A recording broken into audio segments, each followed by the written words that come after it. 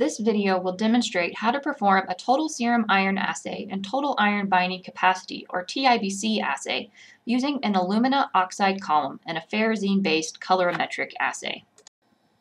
These assays will use a patient sample, QC sample, iron standard, iron color reagent, iron buffer reagent, and iron saturating reagent.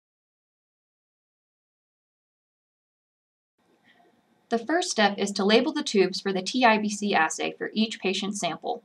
One tube will be labeled with the specimen ID and TIBC saturating, and a second tube will be labeled with the specimen ID and TIBC eluate. The TIBC eluate tube will be used to collect the TIBC sample after the excess unbound iron has been removed by the TIBC column.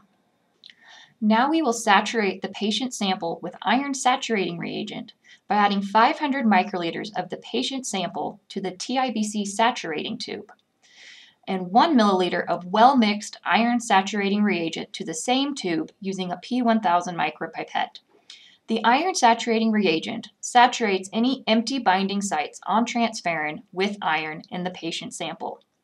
At the end of this process, we have made a 1:3 dilution of the patient sample with the iron saturating reagent, and we must correct for the dilution at the end of the assay.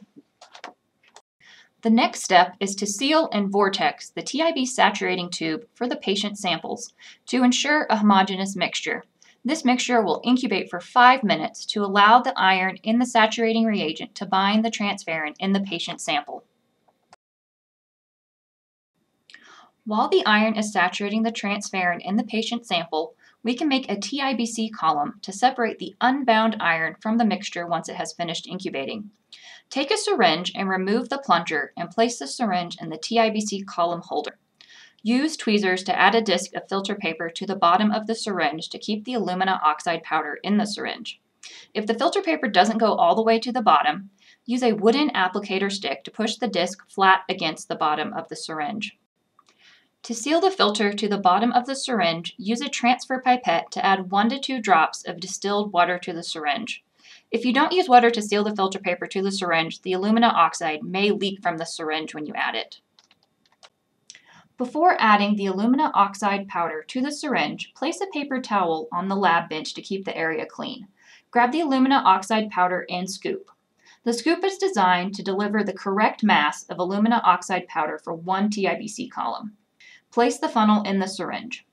Measure 1 full scoop of alumina oxide and use the scraper to remove any excess powder. Pour the alumina oxide powder into the funnel. Remove the funnel and gently tap the column to make the alumina oxide powder level inside the column.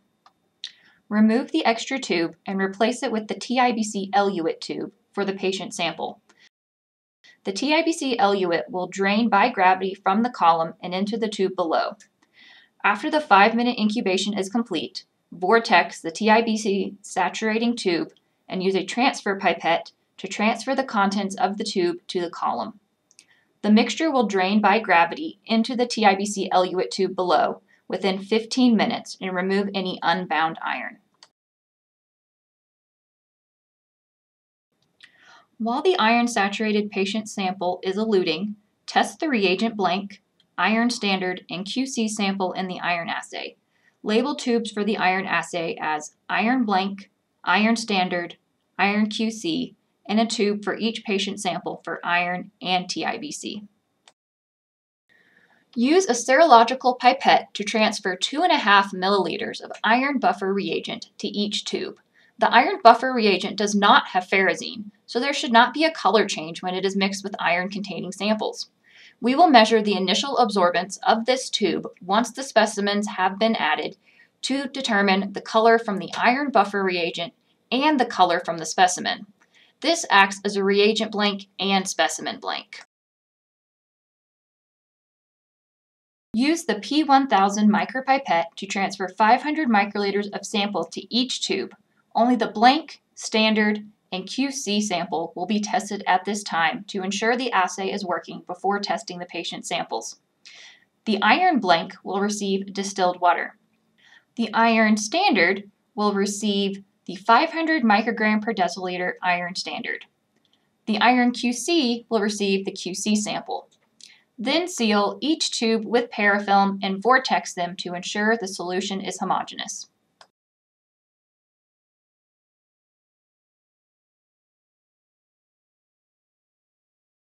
Set the spectrophotometer to 560 nanometers and blank the spectrophotometer with a cuvette of distilled water. Measure the absorbance of the iron blank, iron standard, and iron QC sample, and record the absorbances in the table as the blank absorbance. These tubes correct for the color of the sample and buffer reagent. Return the contents of the cuvette back to the original tube for the next step in the assay.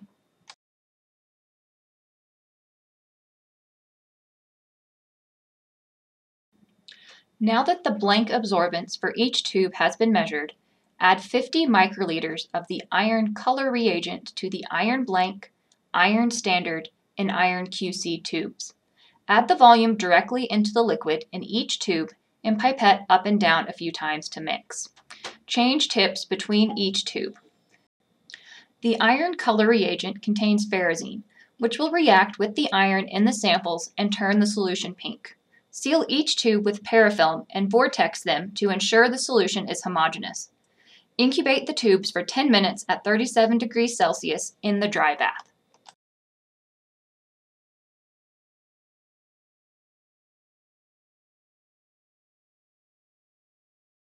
After the 10-minute incubation, vortex the samples and measure the absorbance of the iron blank, iron standard, and iron QC samples at 560 nanometers on the spectrophotometer and record the absorbances in the table as the iron absorbance.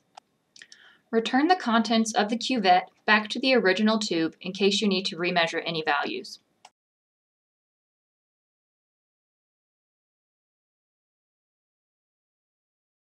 Calculate the corrected absorbance for each sample by subtracting the blank absorbance from each iron absorbance value, and then subtract the corrected absorbance of the iron reagent blank tube from the iron standard and the iron QC samples. Use the corrected iron standard absorbance and the corrected absorbance of the QC to calculate the iron concentration of the QC. Once the QC is acceptable, proceed to testing the patient samples for their serum iron and TIBC concentrations. The iron buffer reagent was previously aliquoted to the labeled patient tubes for iron and TIBC. To measure the serum iron, pipette 500 microliters of neat patient serum to the tube labeled with the patient ID and iron. Cap the column, then remove the TIBC eluate tube from under the column. This eluate will be used to prepare the TIBC tube. Mix the TIBC eluate and pipette 500 microliters of the TIBC eluate to the tube labeled with the patient ID and TIBC. The eluate contains the transferrin from the patient sample that is now fully saturated with iron. Seal the tubes with parafilm and vortex them.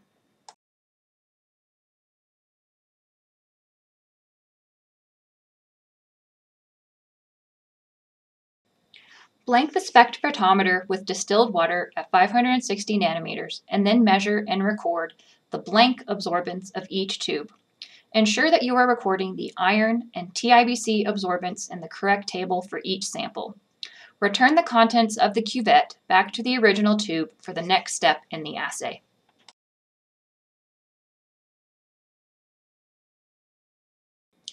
Now that the blank absorbance for each tube has been measured, add 50 microliters of the iron color reagent to the iron and TIBC tube for each patient. Add the volume directly into the liquid in each tube and pipette up and down a few times to mix. Change tips between each tube. Seal each tube with parafilm and vortex them to ensure the solution is homogeneous. Incubate the tubes for 10 minutes at 37 degrees Celsius in the dry bath.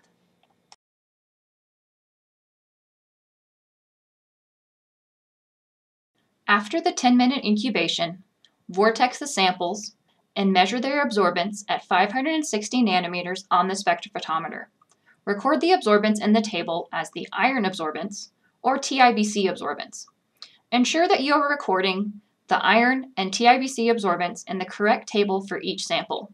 Return the contents of the cuvette back to the original tube in case you need to remeasure any values.